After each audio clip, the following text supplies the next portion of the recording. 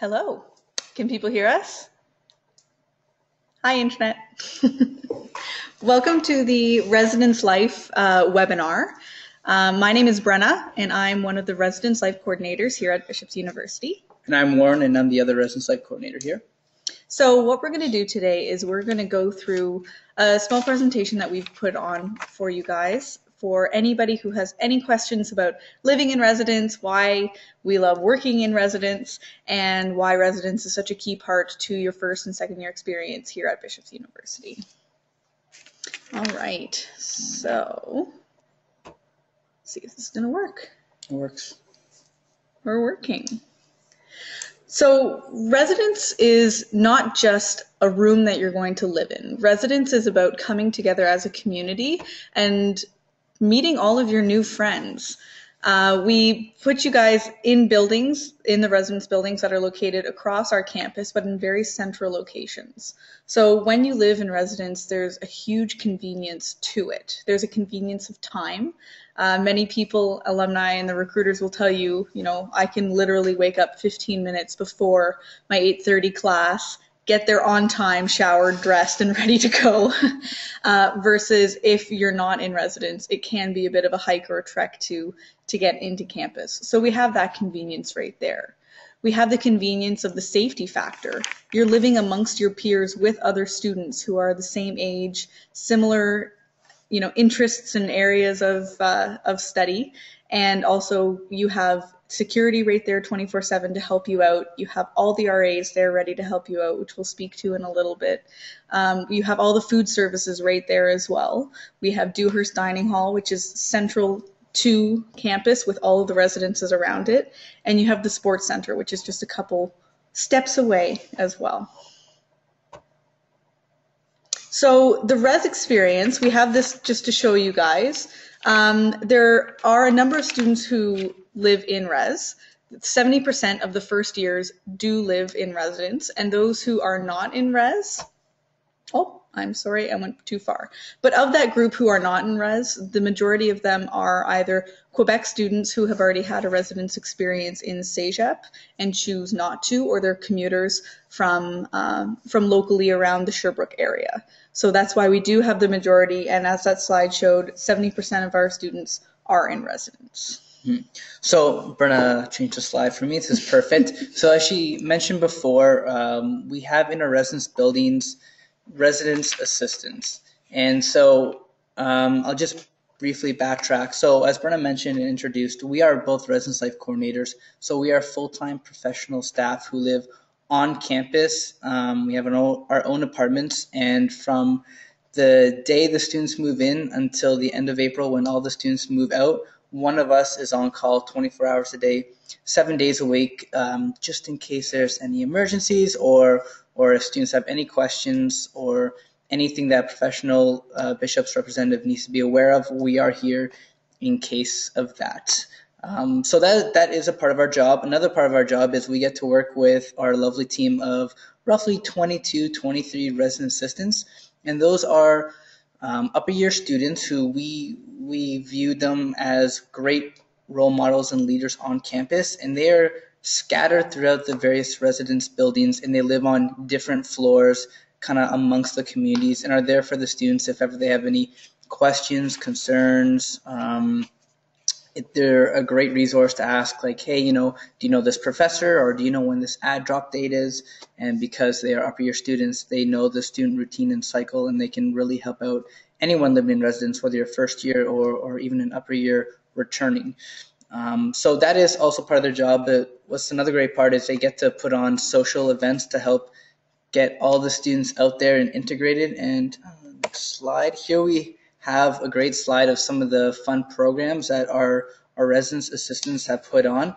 So in the past, what we did, for example, last year is with the programming, we really try to get the students out there mixing and mingling and socializing with one another within the Bishop's community, but also the Eastern Townships and Montreal in general. And so last year, for example, we took a few buses to Montreal where we did a shopping trip, did some art museums. We watched a Habs game at the Bell Center. Another great program that we did on campus here was In case you guys are not aware, the student on-campus bar is called the Gate. And so what we did is we paired up with the Student Representative Council, and we did the Gate Gatsby. And so we decked out the place, and it was kind of 1920s flapper theme, and it's a big hit. And so these are just programs that are put on all throughout the school year, just to get everyone involved, get out of your rooms, get your head out of the book every now and then, and just to really get out there and meet different people. So that is one of the benefits of living in residence. But another great benefit is Dewhurst Dining Hall. So I can say that I've been eating at Dewhurst I just finished my 7th year, and I still really like it. I still don't have a problem eating there. And every year the food continues to get better and better. So everybody living in residence, if besides Patterson, you will have what is called a continuous dining meal plan. So that means that from when Dewey's opens at 7:30 in the morning until 11:30 at night, you can literally go in as many times as you want and eat as much food as you like. Yes, there are certain times when hot dishes are served, but it doesn't matter because there's always different food options for you available. They have a grill where you can go up and you can order pizza, hot dogs, hamburgers, a grilled chicken breast, breakfast, maybe if you slept in and missed it. So they literally have different types of food for all different types of eaters. Now, did you want to touch upon the healthier options? Yeah, so the Dewhurst isn't just the grill, even though it is delicious and great. We do also have a rotating crepe station where you can go and get a custom, either a dessert crepe or a savory crepe, or you can add anything you want to it.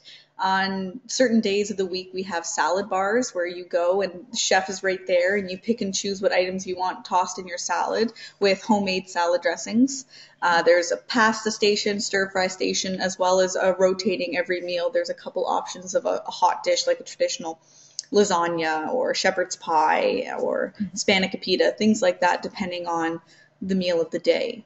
If you're a vegetarian, vegan, celiac, have any food intolerances or food preferences, we absolutely accommodate to those.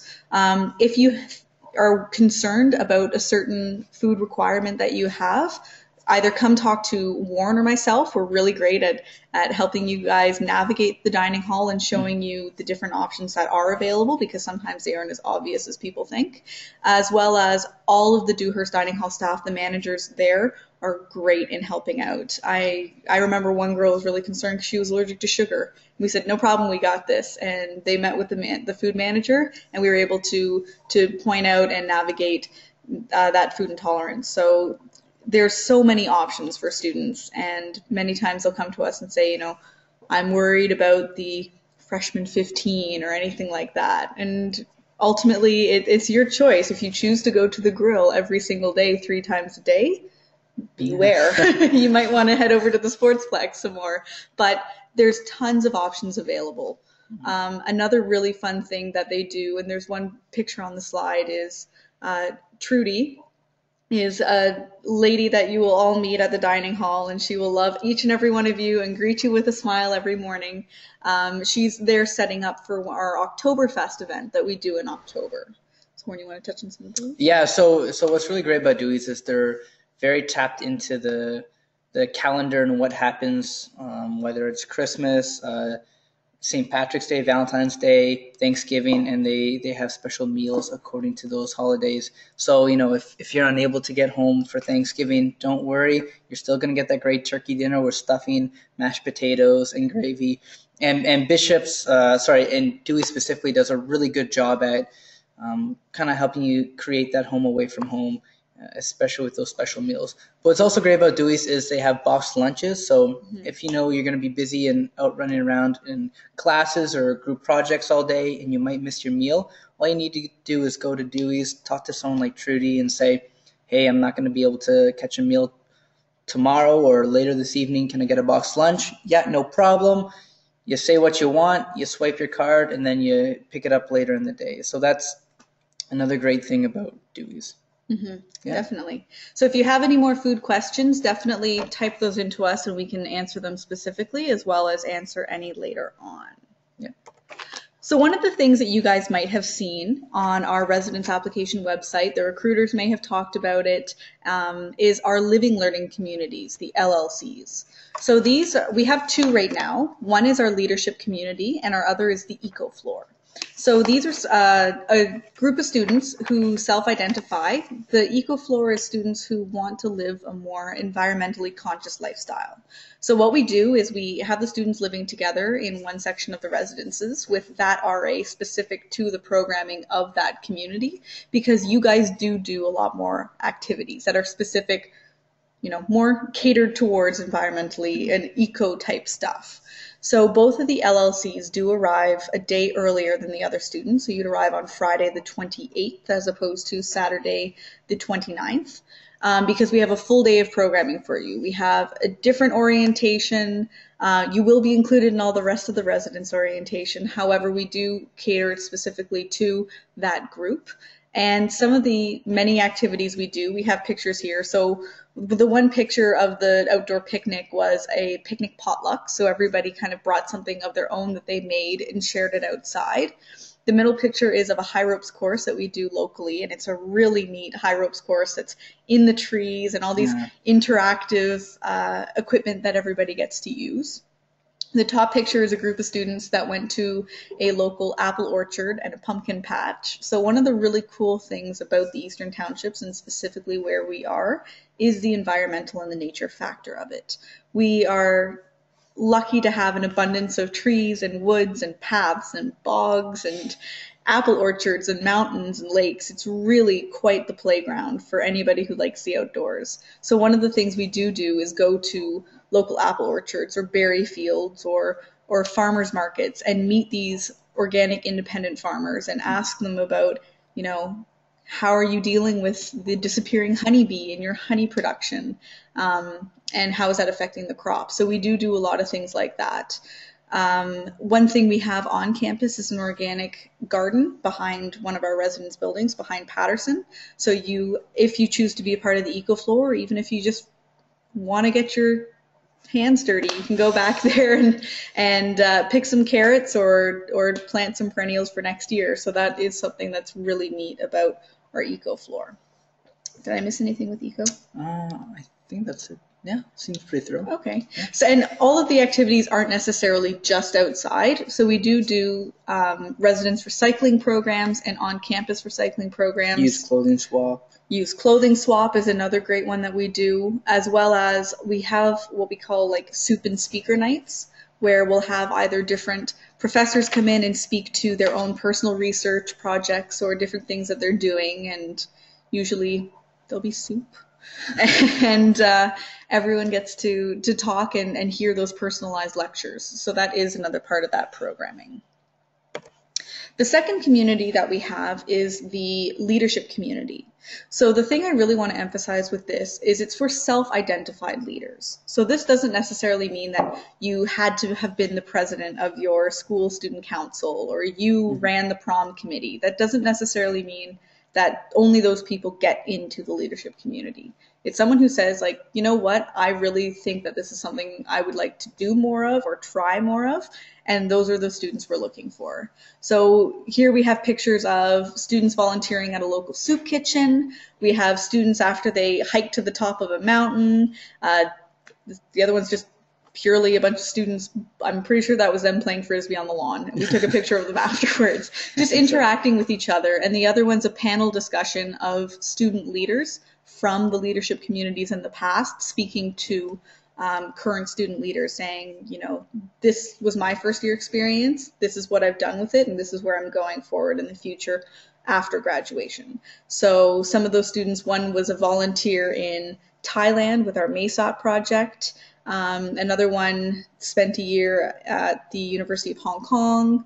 Another one of our students is going to med school. So there's a great variety of students who have come from our leadership communities.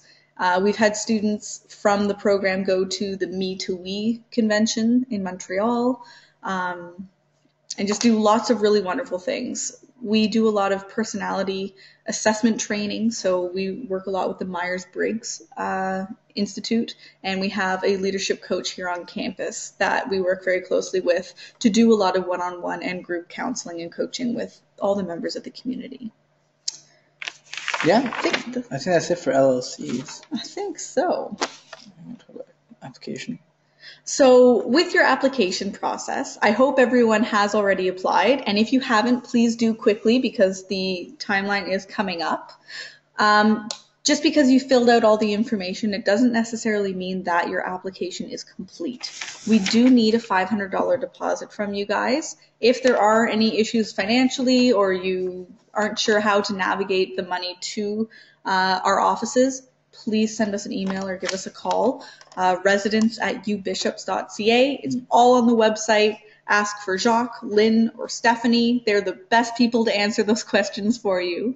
Just so you guys know where the money is going, that $500 deposit, $120 of that goes towards three things. One is the residence activities fee. So that's kind of the bank of money that we use to put on all these different events for all of the students living in residence throughout the year. There's the application fee itself of processing everything and getting it ready, as well as a mattress cover fee. So physically, when you go into your room in residence, not only has it been completely sanitized, cleaned, inspected by our resident staff, but every student gets what's called a mattress cover, mattress cover, yeah.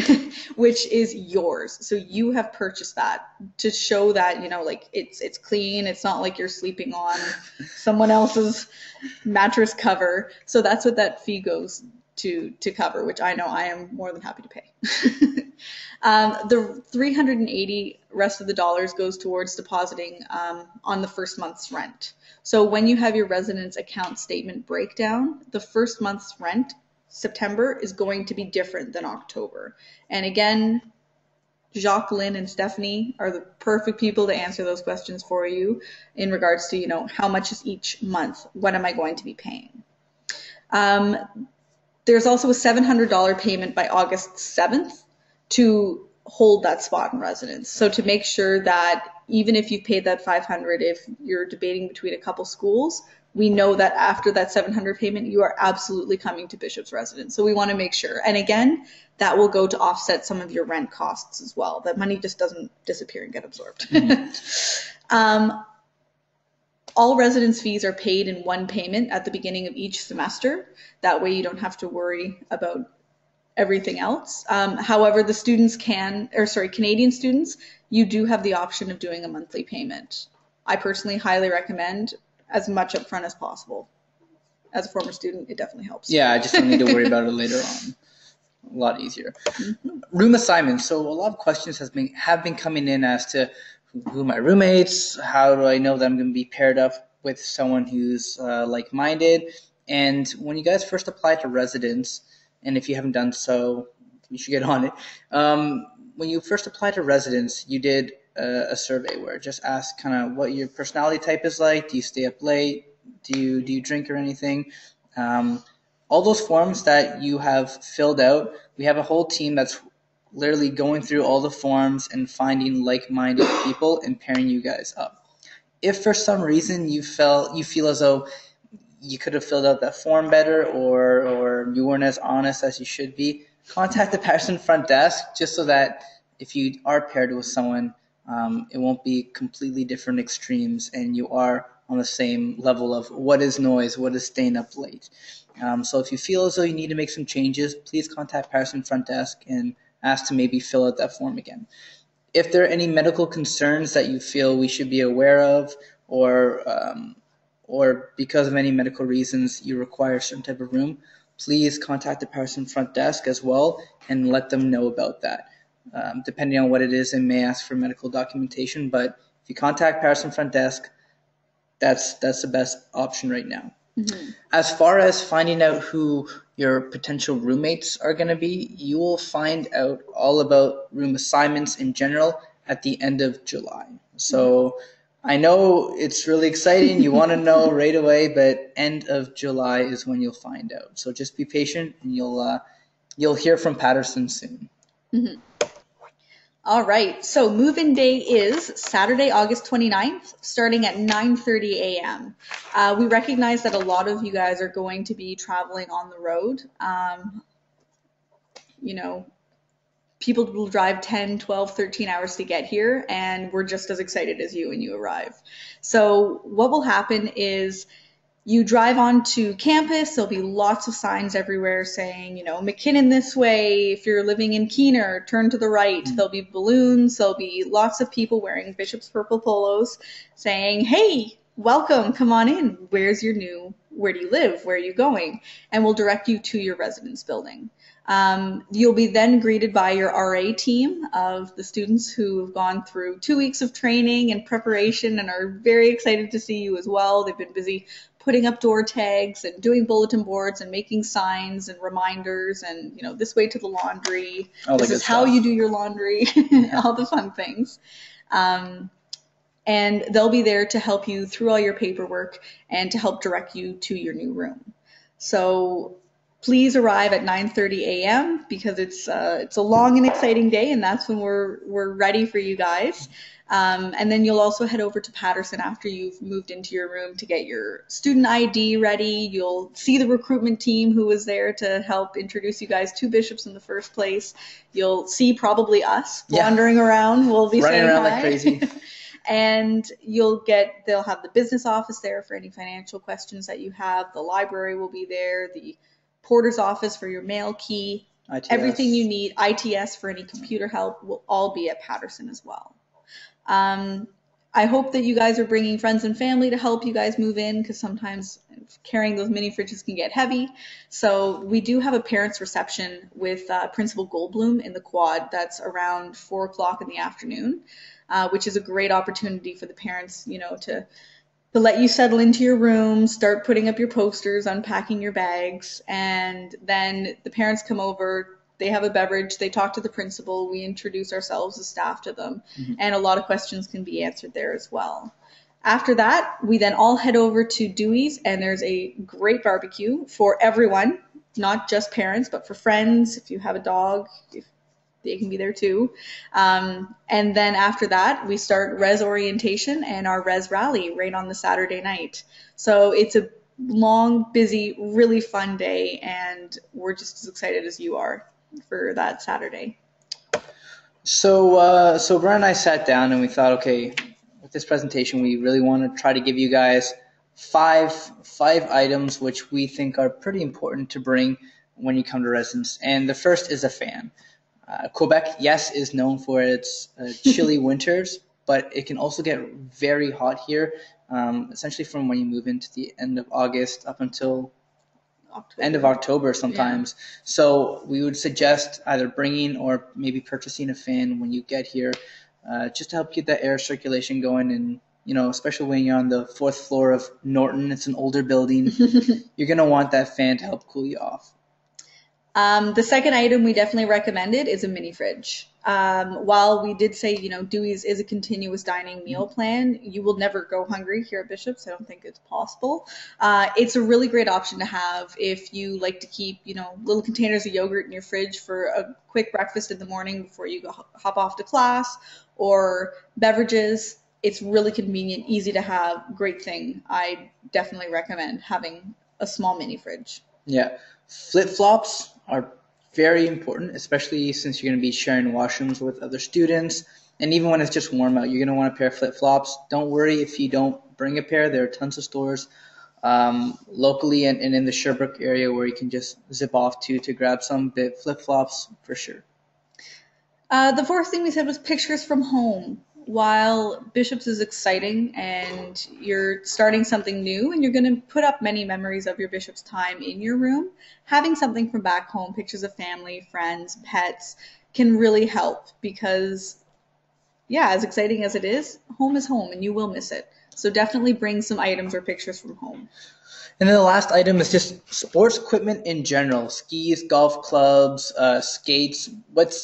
As we mentioned earlier, Eastern Townships has such a wide array of different sporting activities you can do, right? We're so close to so many mountains for skiing in the winter. Golfing, when you get here, we have a 9 Nine hole. Nine hole. I golf a lot, you can tell. The 9-hole golf course rates that is owned by Bishops, which is attached to the end of the campus. And if you are into a sport, odds are there are quite a few other people here who are into that sport as well. So bring whatever equipment you have. And on top of that, I would suggest maybe bringing your passport too as well, just because a lot of students ski at Jay Peak. Jay Peak offers amazing student seasons passes for skiing and snowboarding, and it's just like an hour and a half drive from Bishops to that border. To that border, and students are going all the time. So bringing a passport would be a good idea, as well as your sporting equipment. And the U.S. border is very close to here. We're right along the edge of it. So while we said an hour and a half to the Jay Peak border, it's like half an hour to the Stansted border. Yeah, it's close. It's really close. So those are kind of like our top 5 things that we suggest bringing. Again, if there's any specifics, please do ask us, and we're happy to do so.